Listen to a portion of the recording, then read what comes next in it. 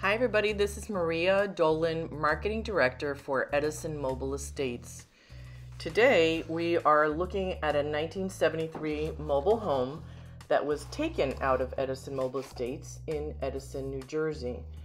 This home was 14 by 66 or 924 square feet without this part of the house, which is an addition. This manufactured home was built by the Zimmer Manufacturing Company, and it was model 651. So you'll see that shortly when we go up those steps to the right there. The side addition was not part of the Zimmer manufactured home and was added shortly by the then owner, probably in 1974. So that's the main part of the house there. And we'll take a look at the addition just for historical facts. Let's see, this is a drywall area. The current owner had used it for storage, and then there was a fireplace on this left wall, which was very unique. And I think they added a bathroom in the back there. So this ended up being a 2-bedroom, 2-bath, no, 3-bath home. There's a lot of mold in this house, and unfortunately, we ended up having to take it to the landfill. So we're going to continue looking in this area at the addition and then go into the main part of the house. Today there is a beautiful state-of-the-art 3-bedroom, 2-bath manufactured home on this location at lot AA-8 in Edison Mobile Estates that we built.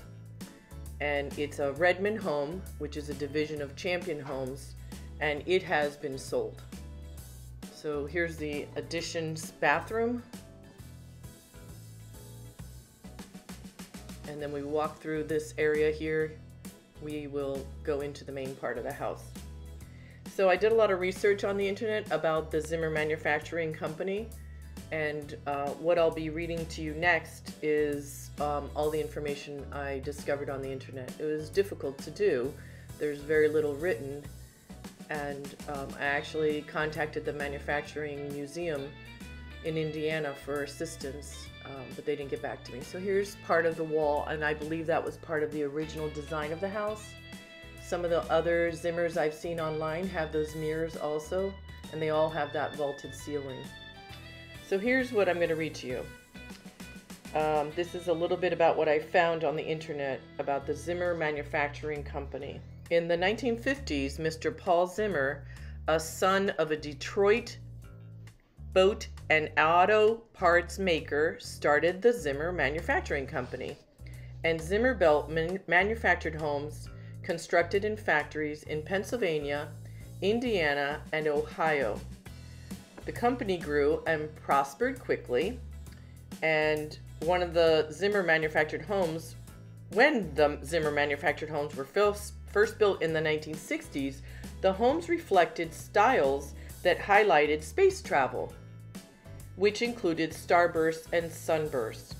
Homes were designed with an atomic mid-century style, which you'll see here. Zimmer billed itself as the world's finest mobile home and delivered with features like a raised kitchen, just one step up, and tip-out rooms, and a liberal dose of starburst and sunburst from cabinets to the stove clock. You will see some of these features in this house. Now this canopy outside the awning outside the window was added and is not part of the Zimmer design. This kitchen also is not a step-up kitchen.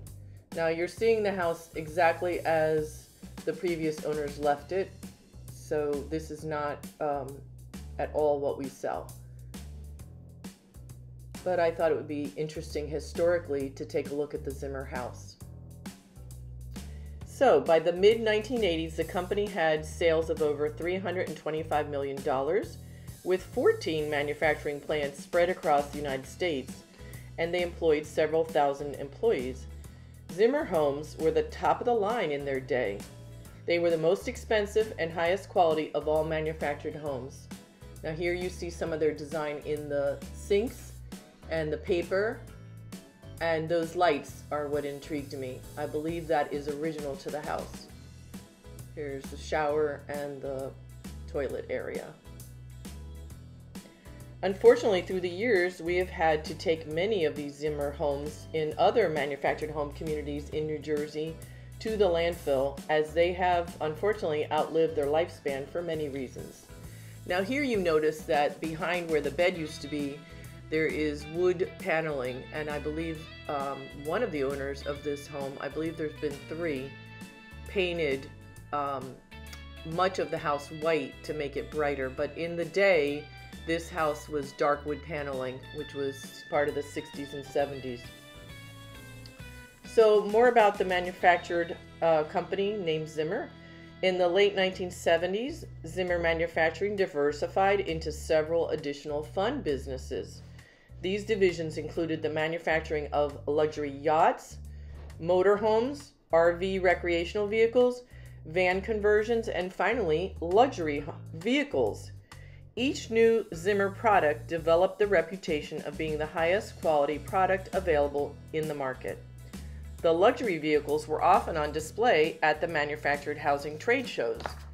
In 1986, 80% of the company's $134.6 million in revenue came from the sale of manufactured homes, prefabs to some. So here's one of those lights I wanted to show you.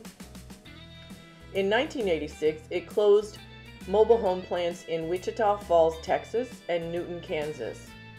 And in July 1987, Zimmer announced the conditional sale of 4 manufactured housing plants in Indiana, Ohio, and North Carolina to unnamed buyers for $12.5 million.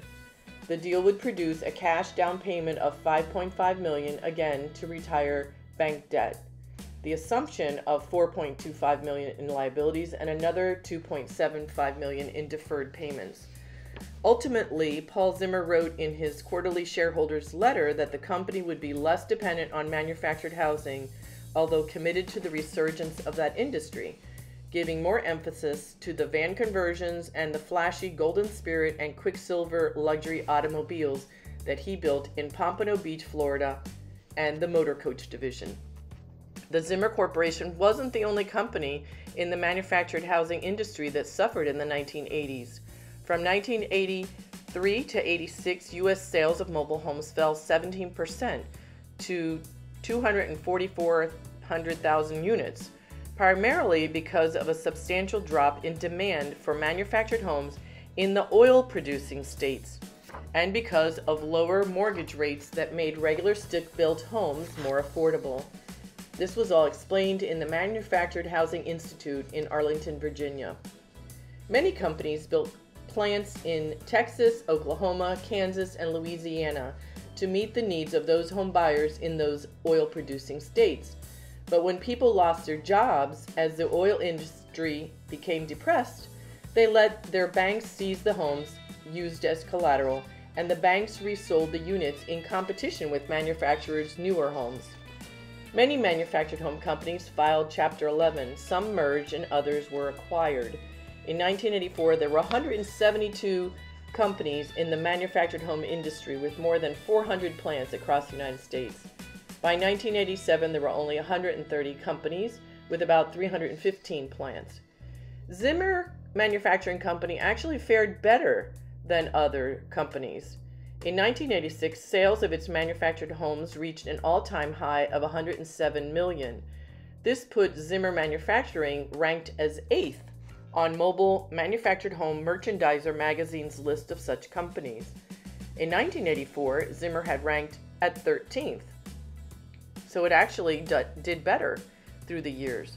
However, by 1987-88, the parent company, Zimmer Manufacturing, fell into serious economic problems, as mentioned by the oil-producing states losing their oil-producing business, and the trickle effect, or ripple effect, I should say, domino effect, affecting the actual home buyers of manufactured homes.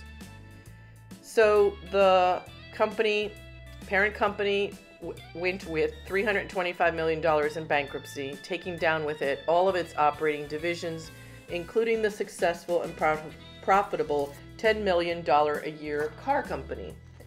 The IRS and bankruptcy court came in and seized everything and hauled everything in the car company factory and offices to the dump and auctioned off the buildings. Zimmer Manufacturing on the internet says is now owned by William French of Northeast Homes, Hummel's Wharf, Pennsylvania. I put in a call to him a couple weeks ago but didn't hear back, and I didn't either hear back from the Museum of Manufactured Homes out in Indiana. So I thought I'd get this video out there with the information that I do have so that we could have a little time capsule for the industry of manufactured housing and its really amazing past.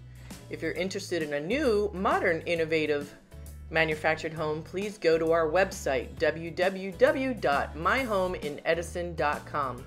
We look forward to showing you our latest and greatest manufactured homes that we're building. They're modern, innovative, and quite different from what you're seeing here. Thanks for stopping in for this curiosity video. Thank you very much. Bye-bye.